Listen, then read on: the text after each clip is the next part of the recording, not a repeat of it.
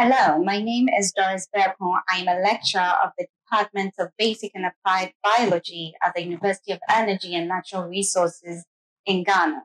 My work is currently centered on the effect of three vegetable oils in addition to diabetes medication as combination therapy for the management of type 2 diabetes. And equipment such as HPLC and LCMS will go a long way to help with the micronutrient analysis of these oils, where we look at how it is affecting type 2 diabetics in Ghana, with the hope of driving policy change that will influence the proper management and treatment of type 2 diabetes in Ghana.